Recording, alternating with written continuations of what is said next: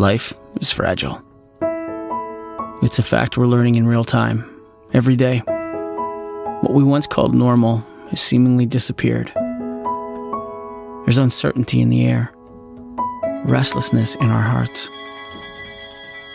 Things we once took for granted are becoming difficult to find. Our usual day-to-day has evolved into this odd chaos. Peace is becoming obsolete. Many have lost jobs, security, and those they love. The pain is undeniable. But what if our fragility caused us to lean harder into God? What if, in our weakness, we chose to rely more on His strength? Would our outlook change? Would the peace that passes understanding begin to drown out the noise of this moment? Would we walk in a quiet confidence, knowing our God is mighty to save? We're not promised tomorrow, but we are given a simple truth to stand on. Our God goes before us. He will never leave us. He will never forsake us. Yes, life is fragile. But in our weakness, He is strong.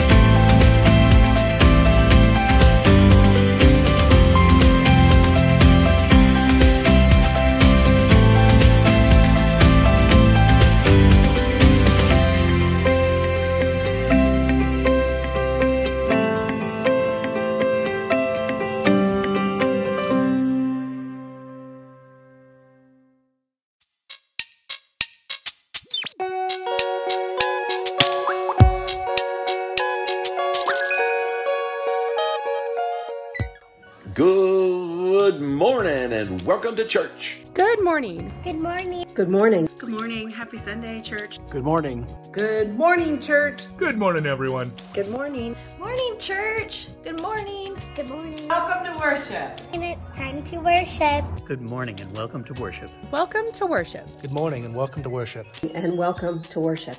Good morning and welcome to worship. Good morning. Welcome to worship.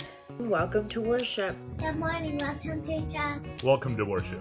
And welcome to worship. Good morning and welcome to church. Welcome to church. Welcome to worship. Welcome. Good morning and welcome to church. We love you all so much. Yeet. Yeet.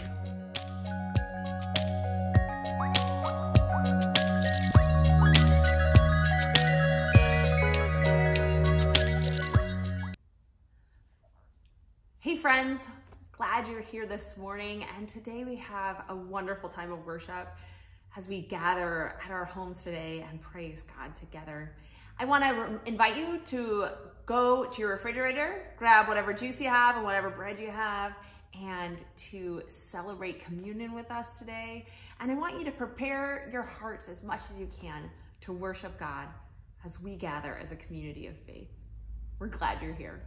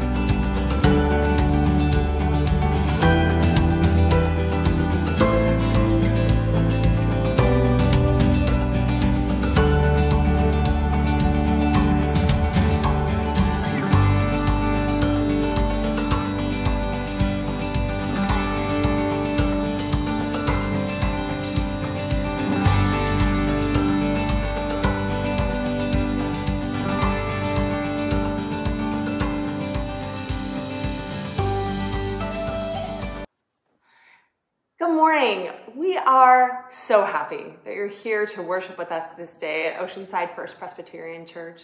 We're glad you come and joined our online community, and we want to know that we are a community that is seeking to reach, teach, and serve our community in the name of Jesus Christ. I'm Pastor Liz. I'm one of the pastors here. I'm grateful that you've joined us here. If you could make sure to let your presence be known by going to the comment window and pressing that check-in button. You can check in there as well as put any prayer requests because we would love to pray for you. Well, it's the middle of summer now and we are getting ready for the fall and all of the exciting things that are going to happen in the fall. We also want to let you know that there's lots of Bible studies and discipleship opportunities that are meeting right now. So take a look at our website, oceansidepress.org, and you can find all of those opportunities there. We're here to worship our God this morning. So let's get ready and praise the Lord loudly. Let's go. About 244 years ago, a group of brave men added their name to a document that marked the birth of this incredible place we call America, our home. It's a nation of independence and of freedom. It began with, "We hold these truths to be self-evident, that all men are created equal, that they are endowed by their Creator with certain unalienable rights of life, liberty, and the pursuit of happiness." Now, it's taken quite a bit of time for that all men to really become all people, but we're seeing it happen. One of our founding fathers, John Adams, was right when he wrote about this day, this Independence Day weekend, that it ought to be commemorated as a day of deliverance by solemn acts of devotion to God Almighty. You see, it took amazing acts of faith for these men to add their names to a document that literally signed their own death warrant. And it's in light of that kind of faith, it's in light of that kind of drive, it's in light of that kind of hope that I want to invite you to pray with me now, a prayer not only for our community, but for our nation and for this world. Would you please pray with me? Mighty God of the ages, today we give thanks for true freedom. We know that true freedom only comes from you and through you. Lord, let us be forever watchful of our hearts, that we might not ever again fall blindly into the traps of sin and self-seeking pride. Instead, Lord, let us learn how to lift one another up. Let us look to your skies above our heads, and let us look to those beautiful lands that you have created, and let them all be a consistent reminder of your hand at work within your people and in this land as we trust in the independence and freedom you've given us. Let the grace of your Son and the wisdom of your word direct us, lead us, protect us, and guide us. Let us embrace the words spoken by Samuel Adams as the Declaration of Independence was being signed. He said this, We have this day restored the sovereign to whom all men ought to be obedient. He reigns in heaven, and from the rising to the setting sun, let his kingdom come. On this Independence Day weekend, Father, we do not celebrate our own accomplishments. No, we celebrate yours, Lord, your accomplishments in us and through us. May you receive the glory, may you receive the laud, may you receive the honor, and may we learn how to be even better stewards today of the freedom that you've given us and the forgiveness that you provide us. We pray all this in your Son's holy name. Amen and amen. Good morning, church. Let's sing. 1, 2, 3. Who am I that you are mindful of me, that you hear me when I call? Is it true that you are thinking of me, how you love me? It's amazing. I'm a friend of God. I am a friend of God. I am a friend of God. I am a friend of God. He calls me friend. I'm a friend of God. I am a friend of God. I am a friend of God. I am a friend of God. He calls me friend.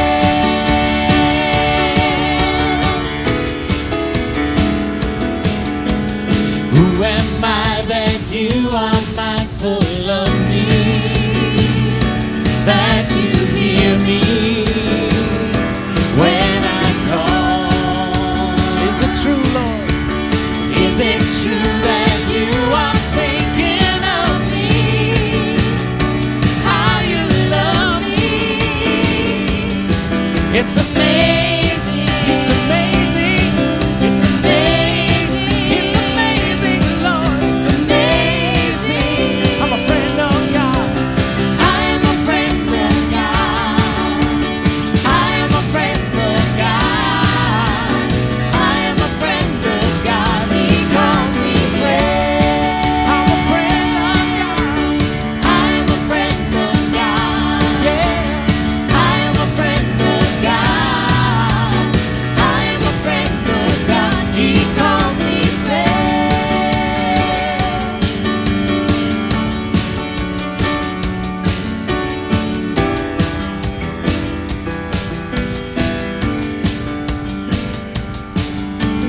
God Almighty, Lord of glory, you have called me friend. God Almighty, God Almighty, Lord of glory, you have called me friend. God Almighty, yeah.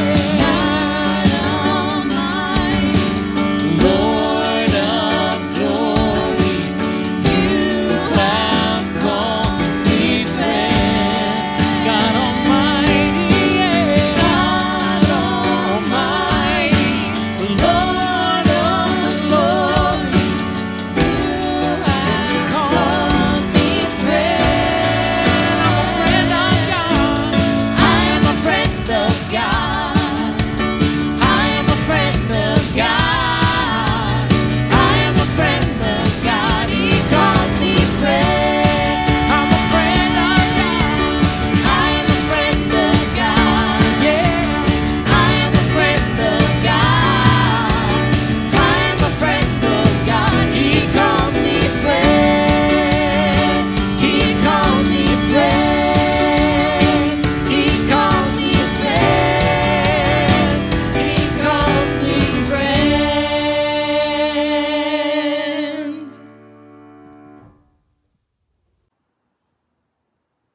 This week we're talking about resurrection, talking about new life, a new life coming about us through Jesus Christ. And I know that all of us have days when we think, I don't know how new life is ever going to come from anything. God has a history of making the dead alive, of bringing new life to all of our lives. So as we come to God in prayer this morning, let us give those places where we are feeling without hope and without life. Let us give those places to God today. Let's pray together. Out of the depths, we cry to you, O Lord. Lord, hear our voice and be attentive to our prayers. We pray for those who hope is lost, feel dried up and cut off from you. By your grace, open their grave. Bring them back to the land of the living. We pray for those who are oppressed, held captive by the power of death. Release them from their chains, unbind them, and let them go. We pray for those who weep, lost and lifeless in fear and regret. Grant them the peace of your presence. Show them what your love can do. And we pray for those who are dying, the light of life fading from their eyes. Help them to believe in you so that they may live and never die. We thank you, O Lord, for having heard our prayers. Enable us to trust in you and thus to see your glory through Jesus Christ, the resurrection and the life. Amen.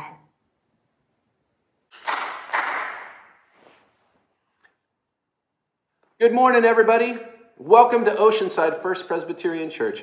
I am excited that you're with us this morning as today we're continuing on in our series of the I am statements that Jesus made. We've been digging in for the past 5 weeks trying to figure out the depth and the significance when Jesus says that phrase, ego ami, I am. And today we're looking at one of the big ones when he says, I am the resurrection and the life.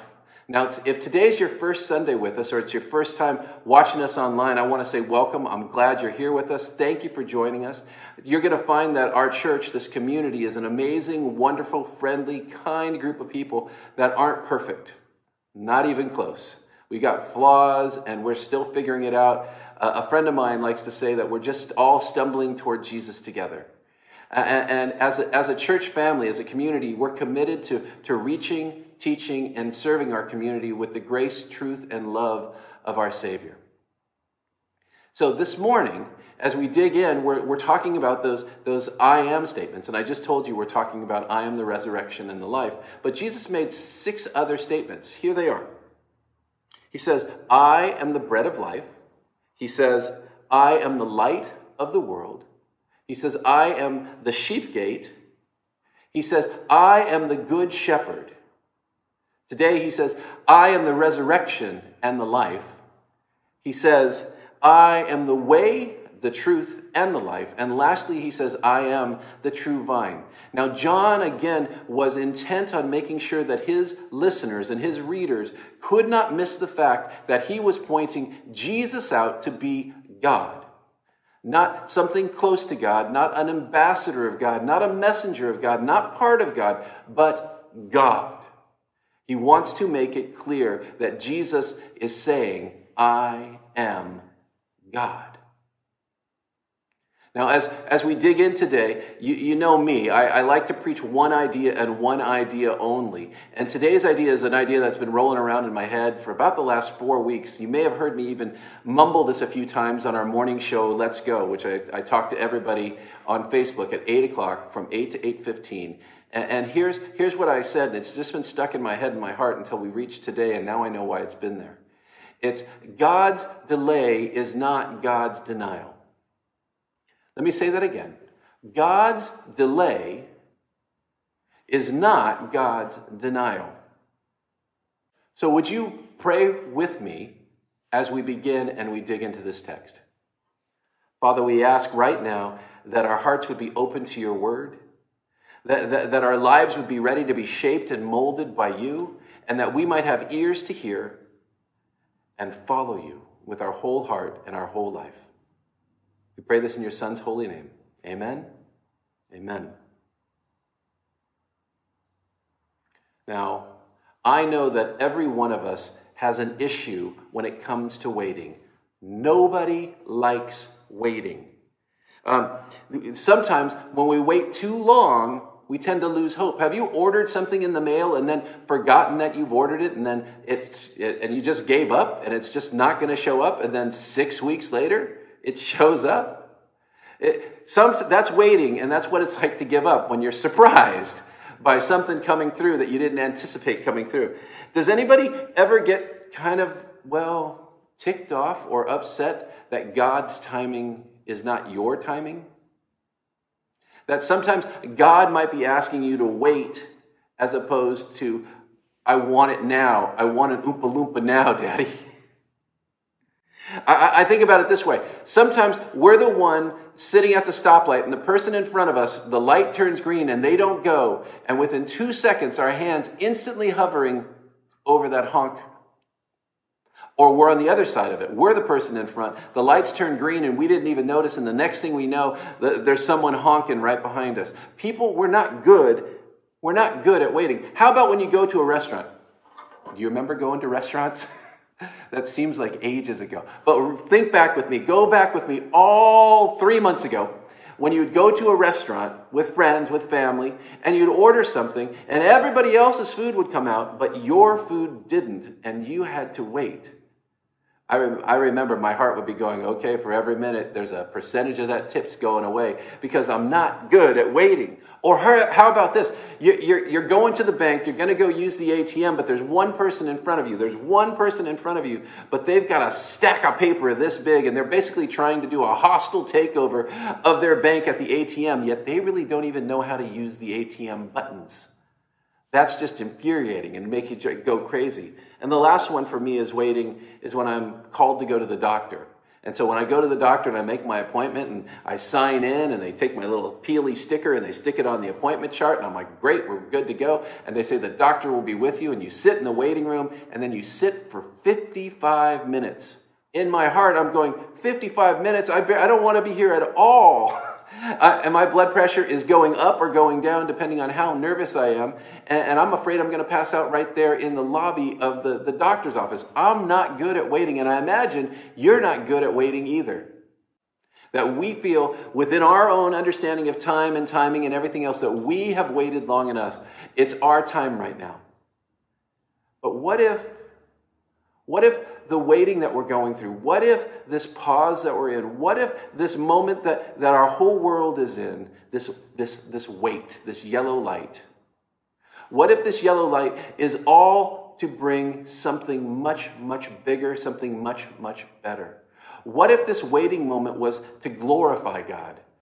What if God is working on something so much bigger we can't even begin to imagine it? That's what happens in our verse today as we look at John chapter 11.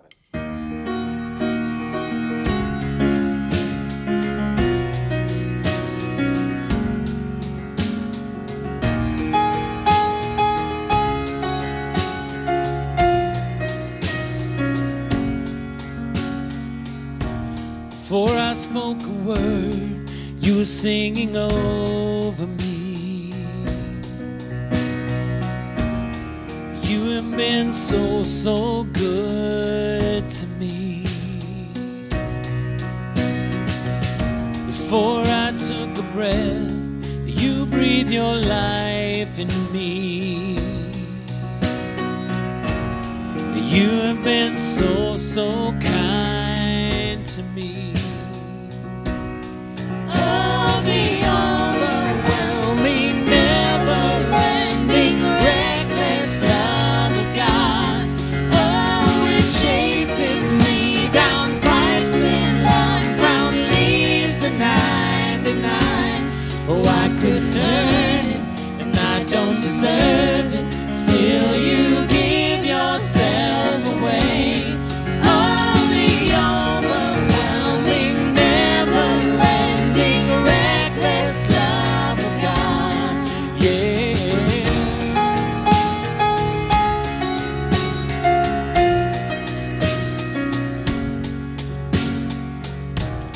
When I was your foe, still your love fought for me.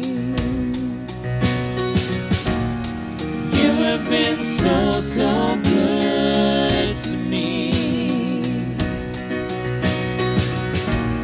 When I felt no worth, you paid it all for me. You have been so, so kind to me.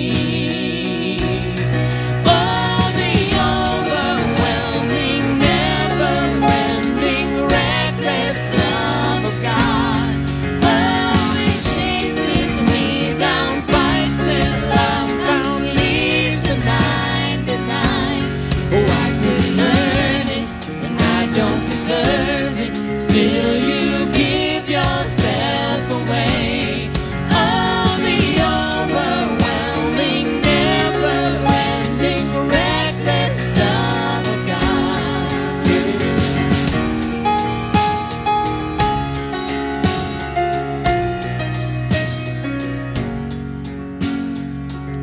There's no shadow you won't light up, mountain you won't climb up, coming after me. There's no wall you won't kick down, lie you won't tear down, coming after me. There's no shadow you won't light up, mountain you won't climb up, coming after me. There's no wall you won't kick down, lie you won't tear down, coming after me. There's no shadow you won't light up, mountain you won't climb. There's no wall you won't kick down, lie you won't tear down, coming after me. Oh, the overwhelming, never-ending, reckless love of God. Oh, it chases me down, fights till I'm found, leaves the 99. Oh, I couldn't earn it, and I don't deserve it. Still you give yourself away. Oh, the overwhelming, never-ending, reckless love of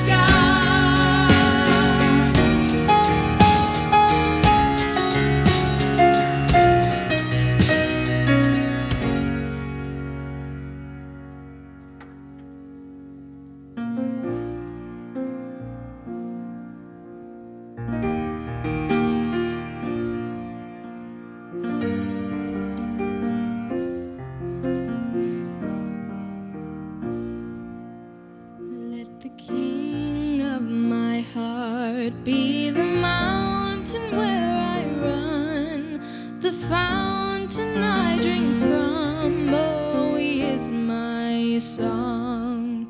Let the king of my heart be the shadow where I hide, the ransom for my life. Oh, he is my song. You are good, good. Oh, you are good, good. Oh, you are good, good. Oh, you are good, good. Oh, let the king of my heart be the wind inside my sails, the anchor in the waves. Oh, he is my song. Let the king of my heart be the fire inside my veins, the anchor of my days. Oh, he is my song. You are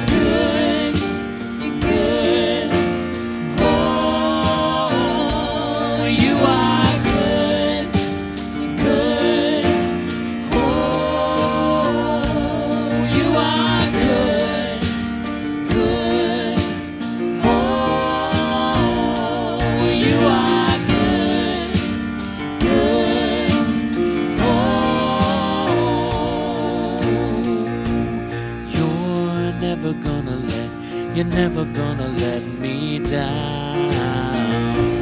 You're never gonna let me down. You're never gonna let me down.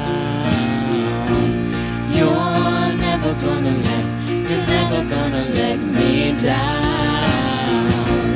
You're never gonna let me down. You're never gonna let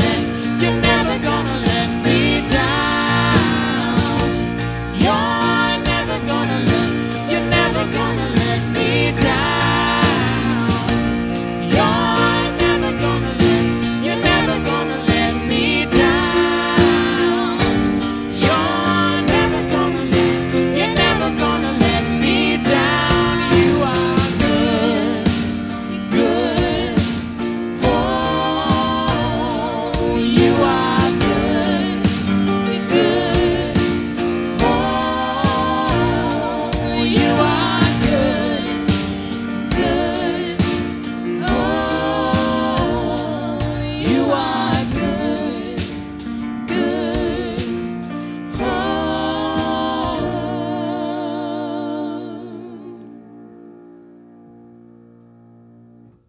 So if you have your Bible with you, I want you to open it up to John chapter 11 so you can always read along and check that I'm not cheating.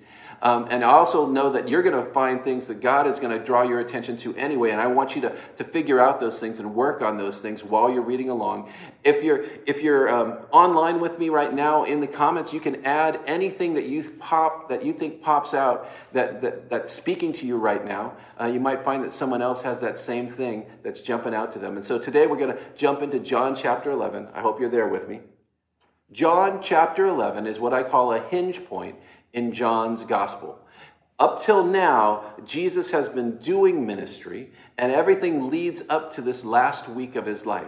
The last 10 chapters of John are all about the last week of Jesus' life. And so here we are when Jesus is going to make this bold claim in the 11th chapter as he's beginning to turn his face toward Jerusalem. Read along, it'll be on screen.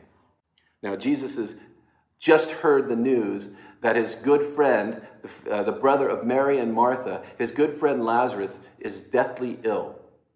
When he heard this, Jesus said, "This sickness will not end in death. No, it is for God's glory, so that God's Son may be glorified through it." Now Jesus loved Martha and her sister and Lazarus. So when he heard that Lazarus was sick, he stayed where he was 2 more days. And then he said to his disciples, "Let's go back to Judea." Church, that means that Jesus delayed his arrival to Bethany, only about 2.5, 3 miles away, by 4 days.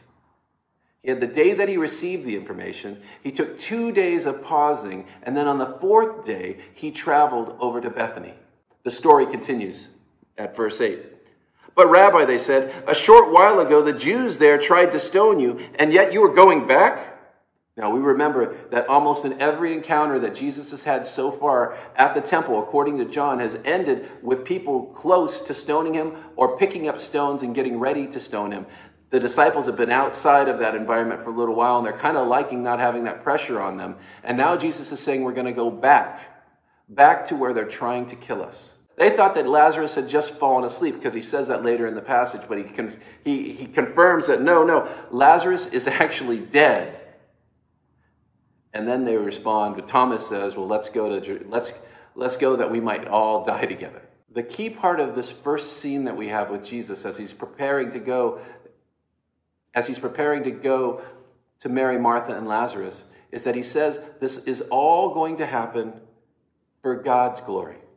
This is another one of those events. This is one of those moments where God has already known this was going to happen, and it was all designed so that God might be glorified through this. Literally, so that God's Son may be glorified through this.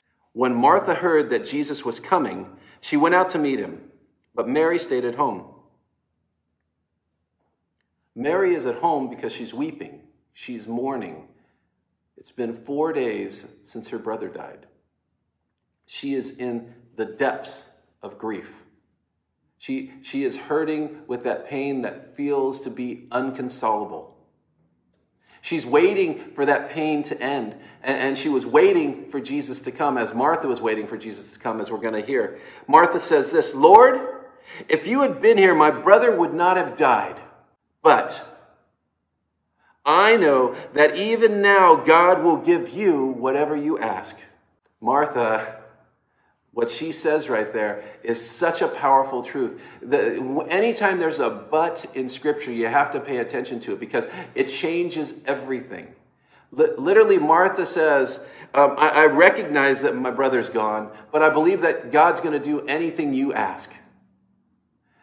She's not fully limited, but she does recognize that a lot of time has gone by, and she's waited and waited and waited. It was as if she was saying, Jesus, I know that you could have prevented this, that you could have healed him, that if you would have been here on time, you would have brought him right back. But right now, he's in the cave. The stone is rolled. Rigor mortis has set in. He's begun that process of decaying. He is beyond even your reach, Jesus. And Jesus said to her, your brother will rise again. And Martha replied, I know he will rise again in the resurrection at the last day. You see, Martha has come to the understanding that she's going to have to wait even longer for this moment, this resurrection at the last day. She says, I know that he's going to be resurrected at the last day. That shows me that she already believes in a life after this life. She believes that there's something waiting for her sister, for her family, for her brother. But Jesus interrupts her when she says, I know he will rise again at the resurrection at the last day. It's as if Jesus, the moment she says the resurrection, Jesus steps in and says, I am the resurrection and the life.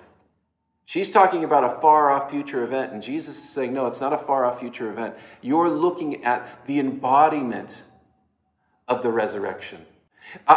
He's claiming the things that we've already seen him claim in the stories of John, that he is the creator, that he is the one that literally has breathed life into all creation, and now he is going to once again breathe life into Lazarus. He's the one that called creation into being with simple words, and in just a second he's going to call Lazarus from the grave, the impossible possible feat, just by saying, Lazarus, come out.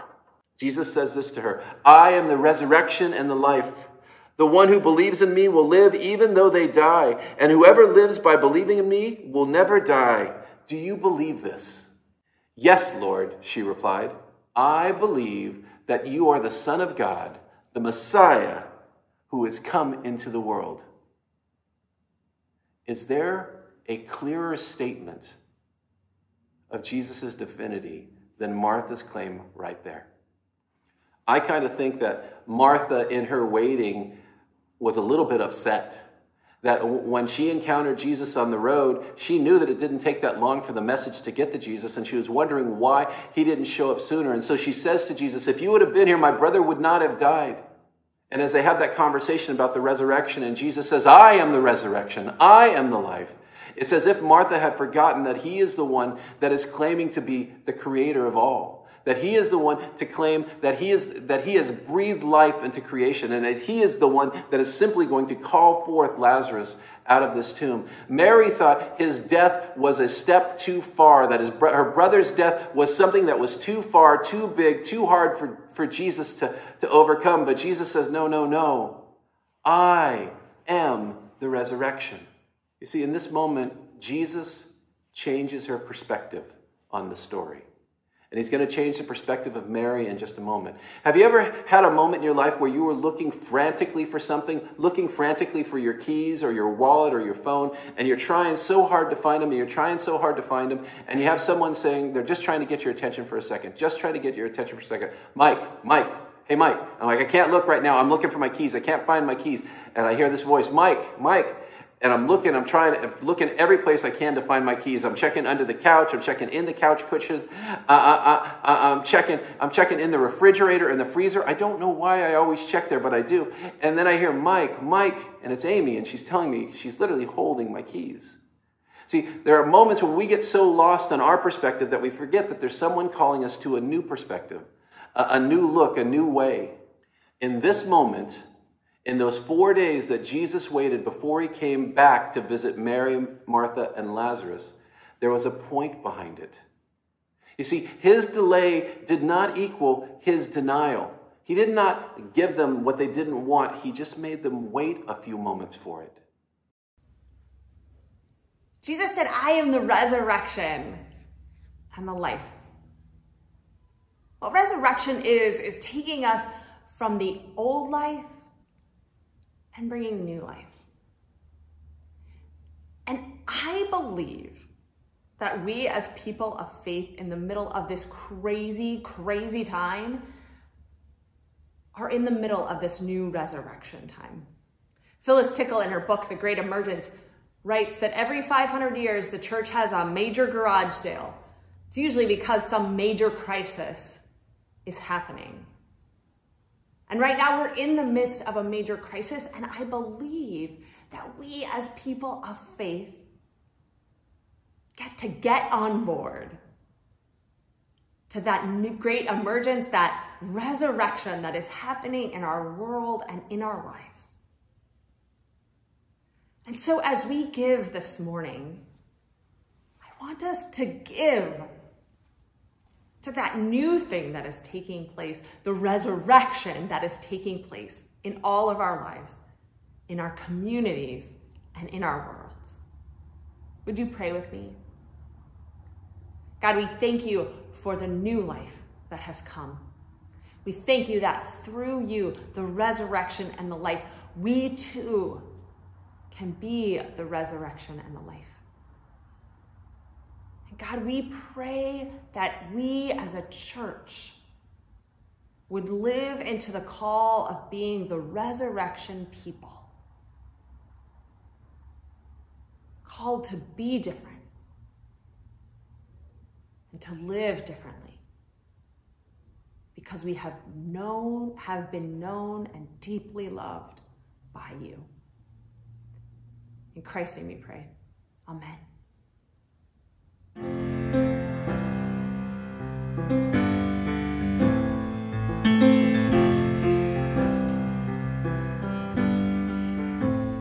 count on one thing.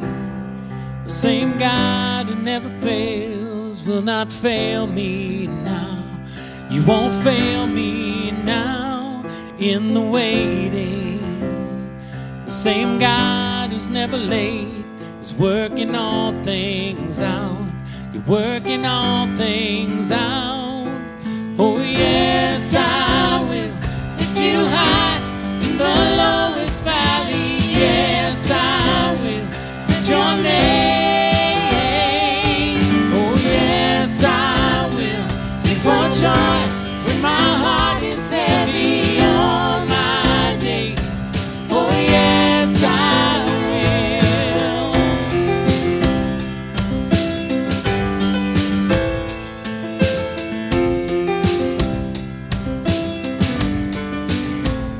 I count on one thing. The same God who never fails will not fail me now. You won't fail me now in the waiting. The same God who's never late is working all things out. Is working all things out. Oh yes, I will lift you high in the lowest valley. Yes, I will bless your name. Oh yes, I will sing for joy when my heart is heavy all my days. Oh yes, I will for all my days. Oh yes, I will. And I choose to praise, to glorify the name of all names. And nothing will stand against. I choose to praise, to glorify the name of all names. And nothing can stand against. I choose to praise, glorify the name of all names. And nothing can stand against. I choose to praise, glorify the name of all names. And nothing can stand against. Oh yeah.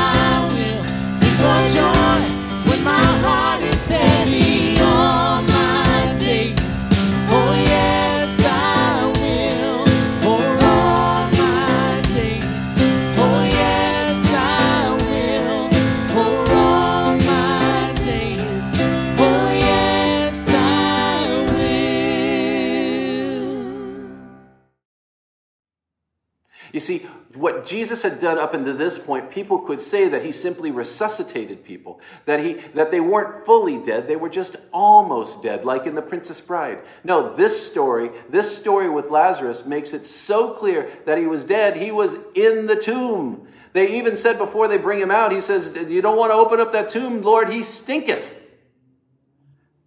Jesus again was approaching the impossible. And as they were waiting, something glorious was happening. A transformation was going on. Lazarus was going from just another healing to the impossible embodiment of the glorification of God.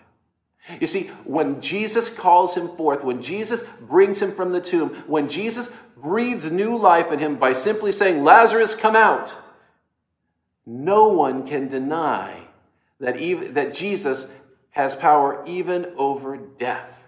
See, church, you and I need to remember that no one's waited longer than Lazarus, right? No one has had the biggest wait more than Lazarus. We don't know if he was in heaven. We don't know if he just closed his eyes. But I'm going to imagine just for a second that he had a 4-day vacation in heaven and he got to see all the things that there were to see, that he got to experience all the things that there were to experience. And then someone tapped Lazarus on the shoulder and said, "Hey, you got to go back. Just for a little while, you got to go back."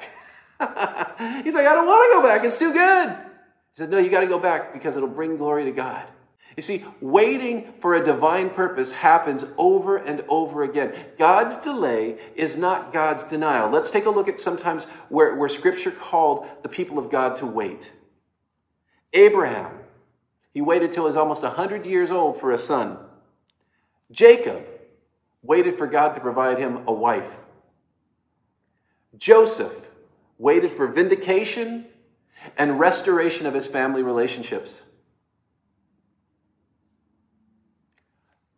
Mary, mother of Jesus, waited over 30 years for the prophecies to be fulfilled in her son that were given to her before he was even born.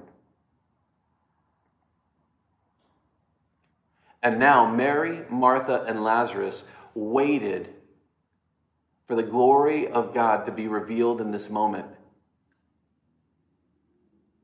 God's delay is not God's denial.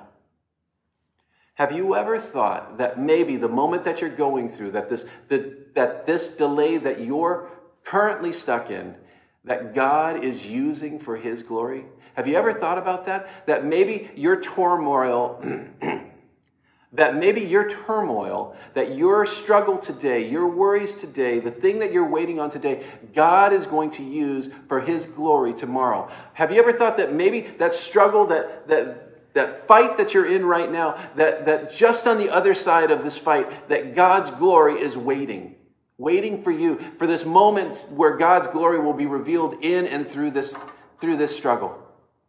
That maybe we have to wait these 4 days, these 4 long days, or maybe it's 4 long weeks, or 4 long months, or 4 long years, or 40 long years. God's delay is not God's denial, because God's promises are going to hold true. And Jesus says that he is the resurrection and the life. It is in him. He is it.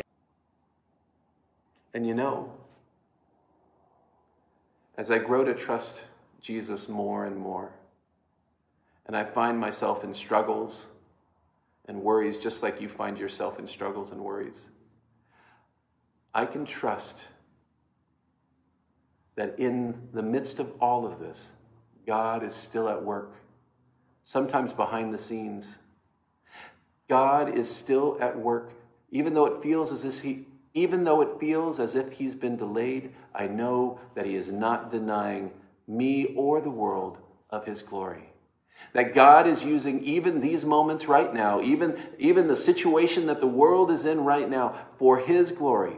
And as we wait, we know that he is not going to deny the world of his presence or his glory or his peace or his promise. So when what you want doesn't happen right away, and you find yourself in that place of waiting, when you find yourself in that place where you're still, where you find yourself in that place where you're next, and next seems to be taking forever to get to where it's for you, I want you to be thinking about how God is going to use this moment, these times, this waiting period for His glory in your story. You see, when we start to reframe our lives and how God is going to use our story for His glory, our waiting for His glory, suddenly everything takes on new meaning, new significance. Every story in my life begins to take on a brand new significance, especially the ones where I realized that I had to wait longer to see God's bigger plan at work. You all have seen that in your own lives, that sometimes it takes the long view before you recognize God's glory happening in your life. Jesus simply says this, I am the resurrection and the life. Those who believe in me will live. God will often make us wait for a reason. And that reason is not a denial. It's just simply a delay. His glory is coming. Would you all pray with me as we recognize that God's delay is not God's denial? Father, we thank you on this day where we recognize the independence of our nation, but we also recognize the amazing gift of the resurrection of a life after this life, of a life that is not constrained by death in any way, shape, or form, that the promise that you give lives on past today, past the grave, past our grave clothes. That with a simple word, as you call us to come, we will come. Great God, give us the courage to trust in you more and more every day. Let us be people that are bold enough to reach, teach, and serve in your grace and truth and love. And recognize that when we're called to wait, that your delay is not your denial. Amen and amen. When the early church gathered to do this, in remembrance of me, as Christ asked us all to do, they brought what they had. They brought the juice they had in their house. They brought the bread they had in their home to celebrate this gift of love. Today we do the same thing. We bring what we have in our homes to celebrate Christ is alive in our lives, and that his death and resurrection give us each new life. Our Lord Jesus Christ, on the night that he was betrayed, took bread, he blessed it, and broke it, saying, "Take, eat. This is my body, which is broken for you." And after supper, in the same manner, he took the cup and he blessed it and poured it out, saying, "This is the cup of the new covenant, which is sealed in my blood. All of you do this in remembrance of me. For as often as you eat this bread, you drink this cup, you proclaim the Lord's death until he comes again." Would you pray with me? Lord Jesus Christ, we thank you that as we celebrate this meal, we celebrate your life-giving love, which nourishes us and feeds us to do the work that you have called each and every one of us to do. May we be nourished this day to be your hands and feet in our world. In Christ's name we pray. Amen. The body of Christ broken for you, and the blood of Christ shed for you, for all of us.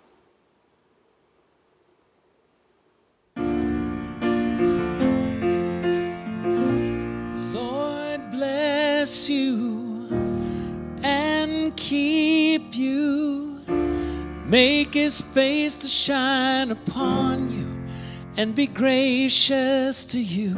The Lord turn his face towards you and give you peace.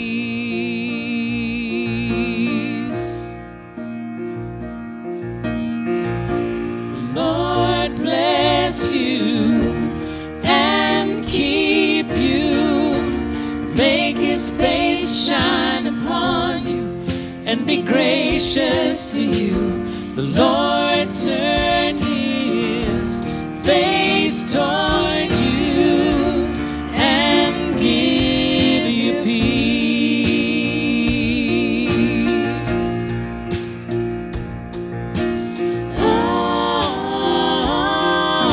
Amen. Amen.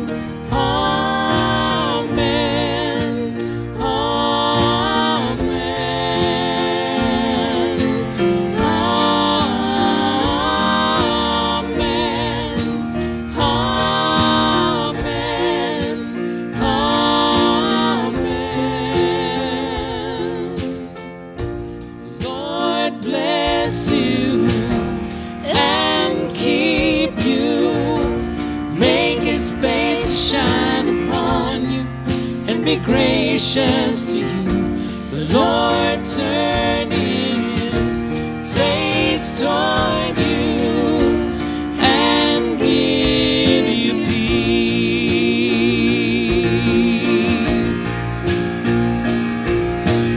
Amen. Amen.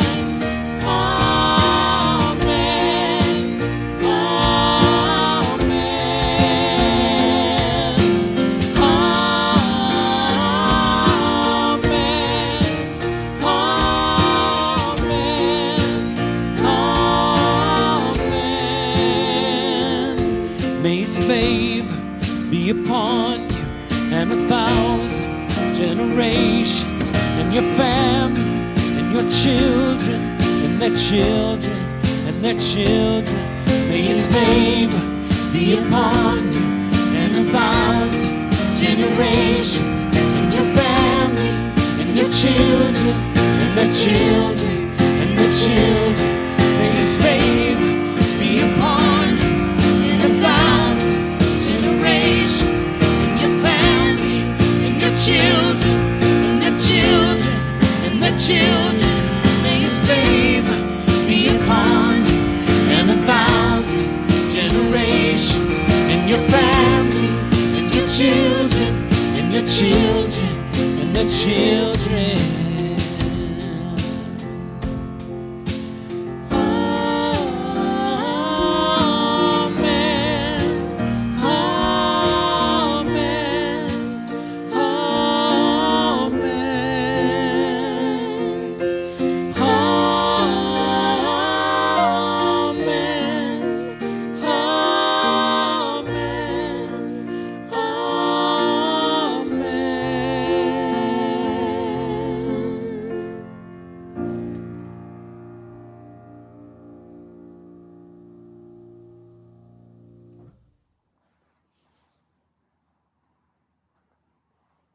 I want to send you out with the hope and the promise of the good news on this Independence Day weekend. And so I send you with the love of God, with the power of the Holy Spirit, and the grace that comes from our Savior, Jesus Christ, who is the resurrection and the life.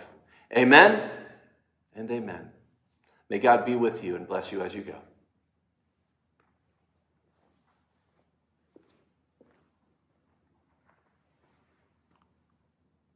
Recording.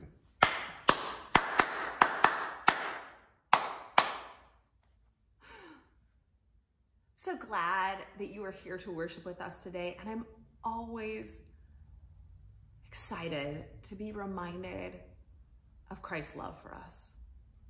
His love that was given to us.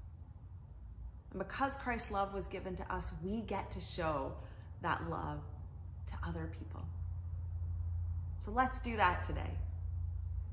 Let's love with the great love that we've been loved. Have a great day.